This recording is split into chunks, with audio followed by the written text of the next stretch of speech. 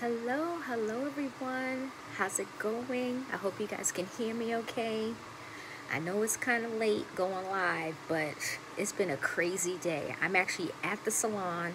I just got my hair done. I hope you guys like it. Look at my new color. I love it. I love it. And I'm actually still at the salon because I was like, you know what? I have to get online for a few minutes and talk to my family and friends. I can't go home. So if you can hear me and you're watching, just put yes in the chat. Let me know that you can still hear me okay. You might hear a little bit of background noise. It's because the hair dryers are going on the other side, all right? So, all right, I just wanted to make sure you guys can hear me. Hi, guys. How's it going? Okay, so this is my sis, Taneely. How you doing, Taneely? Okay, so this is what I wanted to talk about today. So today's topic is about how you really want something really bad. You go after it, but you keep failing time after time after time. Do you quit and finish it, or do you keep going? Well, I can tell you that's how it was for us when we wanted to start a family. We had tried to start a family right in 2001 time frame. You know, we had 9/11. It kind of shook us. It was like, you know, life is too precious. Then I told you my mom passed away like 8 months later, and I was like, I really wanted to have a family. So Tillman and I tried on our own for about 2 years, from 2001 to 2003, and it wasn't working. Nothing was happening. I could tell you, we've been trying, okay? But it wasn't working. One of the issues is because I had a difficult travel schedule. I was traveling Monday through Thursday, and I was really only home Fridays to Sundays, right? Or Friday through Monday morning. So finally in 2004, I decided to seek professional help. Went to a specialist, a fertility specialist, and based on our situation, they said the best thing for us to do is to have IVF, which is in vitro fertilization. Now, a lot of people may heard the term, but you don't know what it really means. It means they actually extract the egg from me, get it with Tillman, right? So that way it's actually fertilized outside of my body, and then they have to put the embryo into my body, into the uterus, okay? So, it sounds really simple, but it's definitely not. It's a complicated process, and it takes a lot to actually mentally be ready to do it, and then physically your body has to be ready to do it as well. So I didn't want to lose hope. I was like, okay, yes, we could do it. I was all gung-ho. You guys know me. I have really good energy, right? So before you start the process, though, you have to go through counseling. It's like they call it like pre-cycle counseling. So we had to go to a session just to learn about what's going to happen and understand that you're going to have some stressful times. Things may not work out. It may not always work, but you have to keep going, right? Then you have to have the insurance for it, or hopefully you have insurance. Some people have to pay cash because back in 2004, it wasn't really covered as much. But I'm happy to say we had pretty good insurance. It covered most everything, but except the medication. And medications was hundreds of dollars a month that I had to pay out of pocket. You had to take a bunch of blood tests, and then we also had to have hormone treatments. So not only was I taking 3 to 4 pills a day, right, because I was trying to get the ovulation process going, and the goal was to have your body stimulate as many eggs as possible for the extraction. But the other part, guys, was I had to inject needles into my butt. I'm talking about the needles were like this big. And so Tillman had to learn how to do it, because obviously I can't do it as much as someone who's not me doing it, right? But how about when I was traveling? You know, I had to have a really good friend, someone who I'm very close to. She had to give me the shots when I was traveling for work. So, you know, that's crazy. And all of this in order for us to just get pregnant, okay?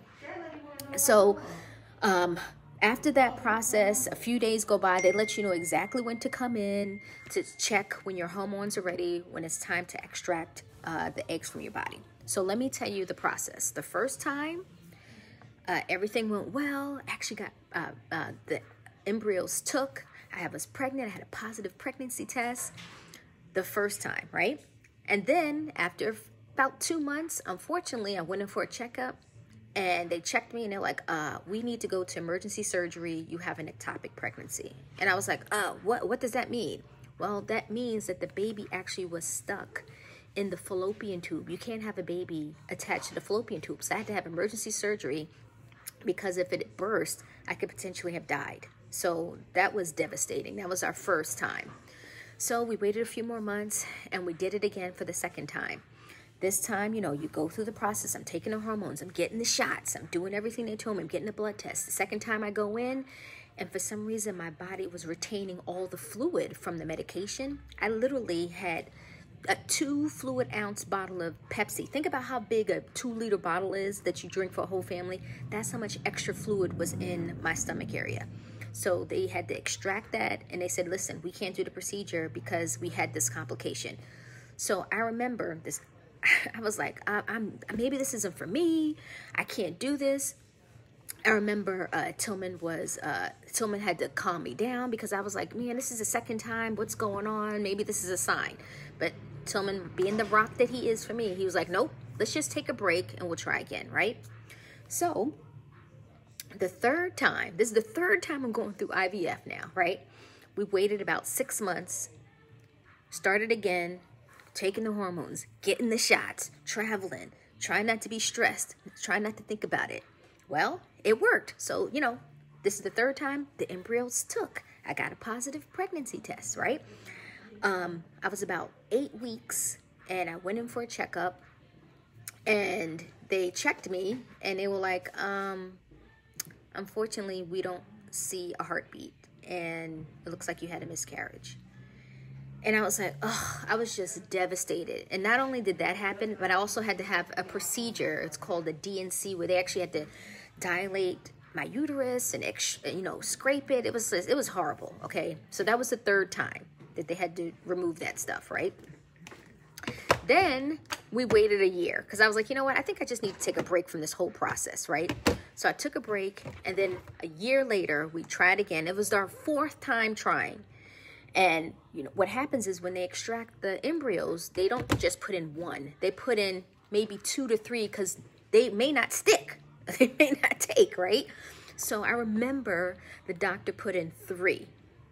And this was in September of 2005.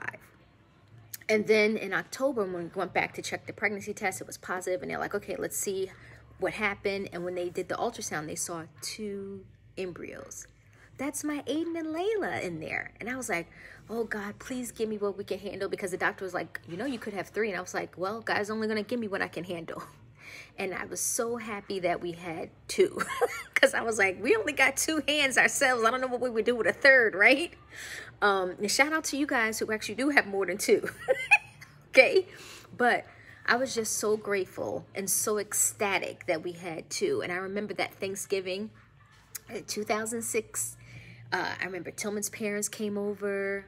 His mom came over. I remember Eric and Jenny, my brother-in-law and his wife were there. And we were able to give them the big news, my dad. And we had the picture of the ultrasound and we showed them. And they were like so ecstatic. I was so happy. And what was cool about it was that I think my brother-in-law, he was like, oh man, okay, I think we better start trying too, because we want our kids to be close in age as well, right? So the 4th time was the charm. But I say all that to say is you cannot give up on what you want. We really wanted to have a family. We could have been like, oh, maybe it's just not meant to be and just give up. No. When you fail, you got to fail until you're successful. So keep going. And I thank God every day for Aiden and Layla. You'll hear more about how it still wasn't just a glorious day after all of that. There's so much more to tell, but we'll have to save that for another day. But I just want to let you guys know that you may look happy and jolly on the outside, but people never know what you're going through on the inside. And you don't have to tell the whole world, but I'm sharing this because maybe it'll help someone else who may be going through IVF. Maybe helping someone else who's going through fertility issues. I'd be happy to help and share and tell you my story in more detail, but I'm hoping that this can give someone some hope. So I want to thank you guys for watching, whether it's live or if it's a replay. If it's live or if you're live right now, thank you, Ladonia. Say hi. Say hi in the chat.